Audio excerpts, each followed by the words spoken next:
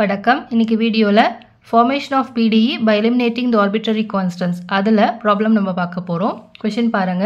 Form the partial differential equation by eliminating the arbitrary constants. Number 1 z equal to x minus a the whole square plus y minus b the whole square. Number 2 z equal to a into x cube plus b into y cube.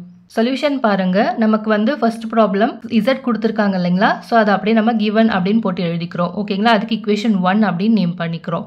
ஓகேங்களா? நமக்கு கொடுத்திருக்கிற z பாருங்க a and b வந்து two arbitrary constant and x and y இருக்கு இல்லைங்களா?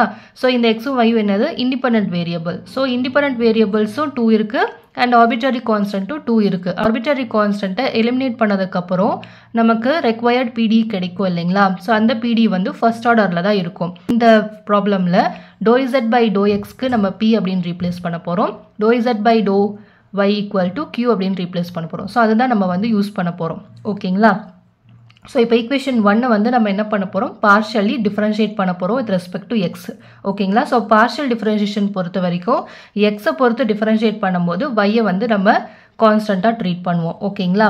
So இப்போ பாருங்க differentiating 1 partially with respect to x.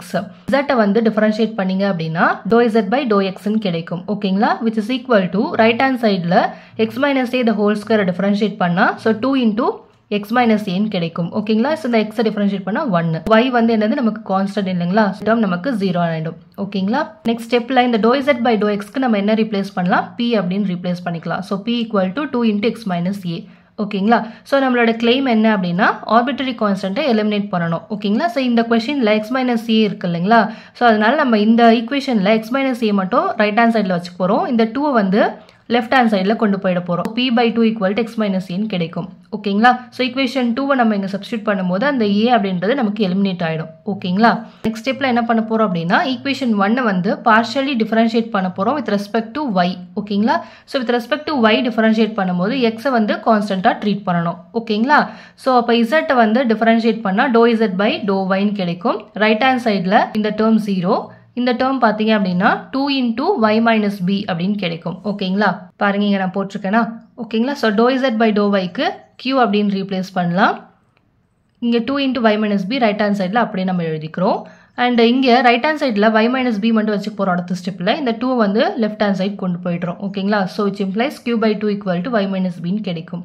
ஓகேங்களா? substituting equation 2 and 3 in equation 1. equation 2 பாருங்க p by 2 equal to x minus a. ஓகேங்களா? அதே மாதிரி equation 3 பாத்தீங்க அப்படினா q by 2 equal to y minus b. So இந்த ரெண்டு ஈக்குவேஷனும் நம்ம வந்து equation 1ல சப்ஸ்டிட்யூட் பண்ணனும். ஓகேங்களா?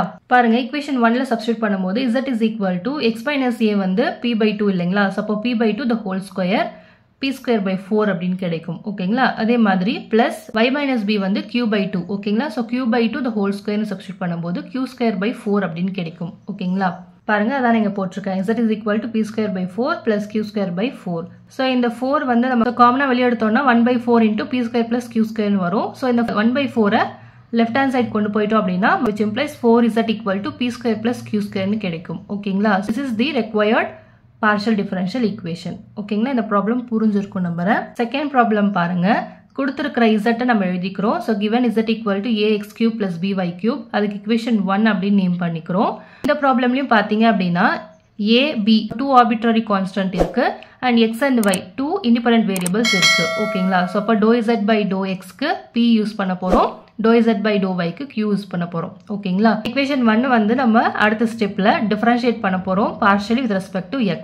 ஓகேங்களா? so z differentiate பண்ணா dou z by dou x கிடைக்கும் which is equal to right hand sideல ax cube differentiate பண்ணா 3ax square ன்னு கிடைக்கும். ஓகேங்களா? so x பொறுத்து partially differentiate பண்ணும்போது y வந்து நமக்கு constant அதனால அது 0 ஆயிடும். ஓகேங்களா? so இங்க dou z by dou x க்கு p அப்படினு ரீப்ளேஸ் பண்ணிக்கலாம் which is equal to 3ax square right hand sideல அப்படியே எழுதிக்கிறோம். ஓகேங்களா? சோ நமக்கு இந்த ப்ராப்ளம்ல பாத்தீங்க அப்படினா ax cube வேணும் இல்லைங்களா? அதனால அடுத்த ஸ்டெப்ல நம்ம என்ன பண்ண போறோம் அப்படினா ரெண்டு பக்கமும் x ஆல மல்டிப்ளை பண்ணிக்க போறோம். ஓகேங்களா? so which implies px equal to 3ax cube ன்னு கிடைக்கும். ஓகேங்களா? நமக்கு வந்து ax cube தான் வேணும் இல்லைங்களா? அதனால இந்த 3 வந்து லெஃப்ட் ஹேண்ட் சைடுல கொண்டு வந்துறலாம். so px by 3 equal to ax cube ன்னு கிடைக்கும். ஓகேங்களா? equation 2. அடுத்த ஸ்டெப்ல நம்ம வந்து இந்த ஈக்குவேஷன் 1 வந்து பார்ஷியலி டிஃபரன்ஷியேட் பண்ண போறோம் வித் ரெஸ்பெக்ட் டு y. ஓகேங்களா?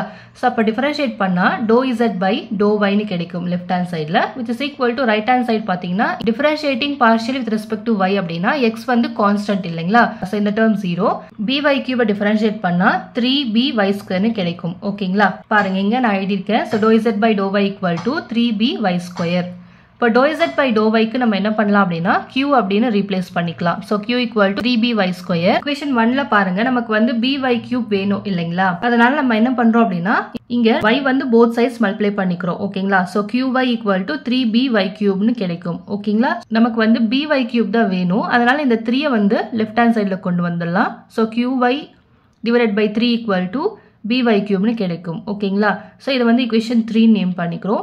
இப்போ ஈக்குவேஷன் 2 and 3 நம்ம என்ன பண்ணலாம் அப்படினா ஈக்குவேஷன் 1ல சப்ஸ்டிட்யூட் பண்ணிக்கலாம். ஓகேங்களா? ஈக்குவேஷன் 2 வந்து ax³ equal to px/3 னு கண்டுபிடிச்சிருக்கோமா?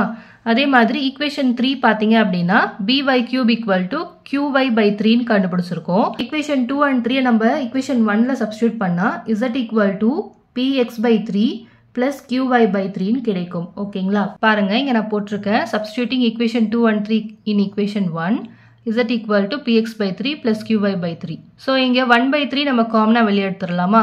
so காமனா வெளிய எடுத்துட்டோம் அப்படினா லெஃப்ட் ஹேண்ட் சைடுல கொண்டு போய்ட்டோம் அப்படினா 3z equal to px plus qy னு கிடைக்கும். ஓகேங்களா? so இதான் required partial differential equation.